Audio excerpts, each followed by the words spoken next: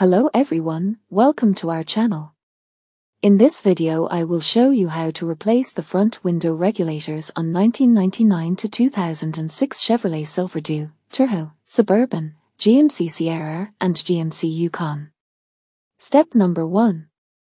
Raise the window all the way up and place adhesive tape on both sides going above the door frame as shown in the image to prevent it from falling when removing the window regulator further described in the video. Step number 2. Insert a plastic prying tool starting from the top as a lever so that its locks are released and pull the molding up with your hand to remove it completely. 3. Remove the molding around the door opening lever with the same plastic tool, inserting it along the edge as shown in the image and pulling outwards with your hand to remove it completely. 4. Remove the door lock with the same plastic prying tool, inserting it along the edge and levering it so that it is completely released. 5.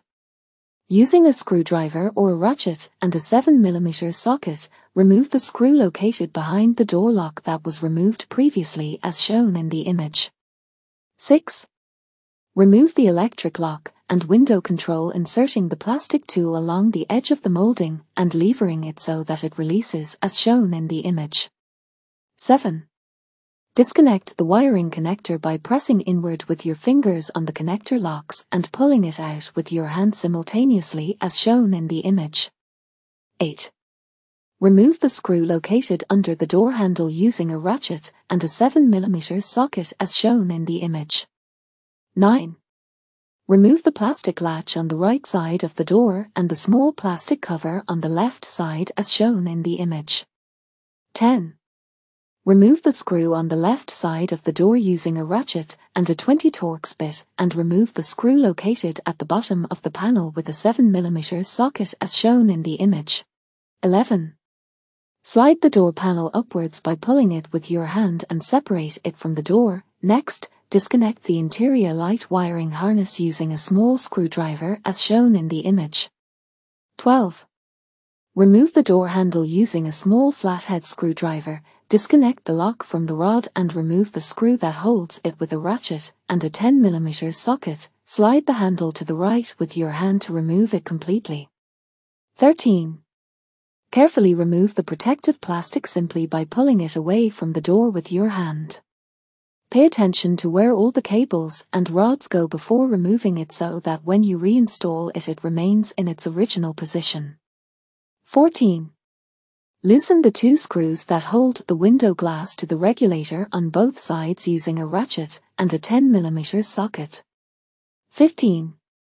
Disconnect the window motor electrical connector using a small flathead screwdriver and simultaneously pulling down with your hand to disconnect it.